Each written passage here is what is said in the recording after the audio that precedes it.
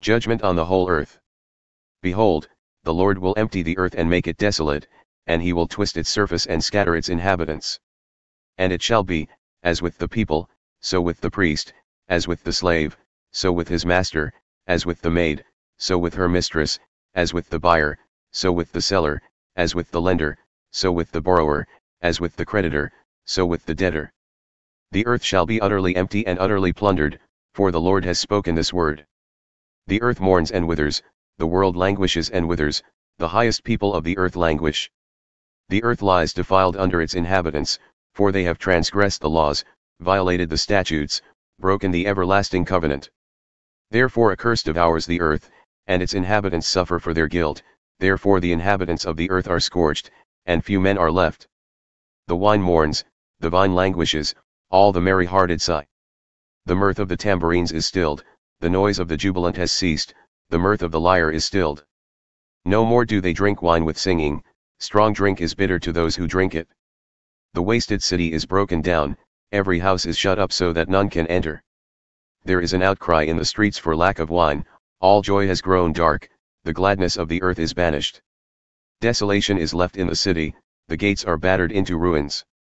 For thus it shall be in the midst of the earth among the nations, as when an olive tree is beaten, as at the gleaning when the grape harvest is done. They lift up their voices, they sing for joy, over the majesty of the Lord they shout from the west. Therefore in the east give glory to the Lord, in the coastlands of the sea, give glory to the name of the Lord, the God of Israel. From the ends of the earth we hear songs of praise, of glory to the righteous one. But I say, I waste away, I waste away. Woe is me! For the traitors have betrayed, with betrayal the traitors have betrayed. Terror and the pit and the snare are upon you, O inhabitant of the earth. He who flees at the sound of the terror shall fall into the pit, and he who climbs out of the pit shall be caught in the snare. For the windows of heaven are opened, and the foundations of the earth tremble. The earth is utterly broken, the earth is split apart, the earth is violently shaken.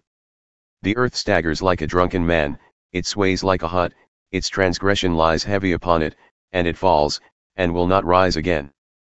On that day the Lord will punish the host of heaven in heaven and the kings of the earth, on the earth.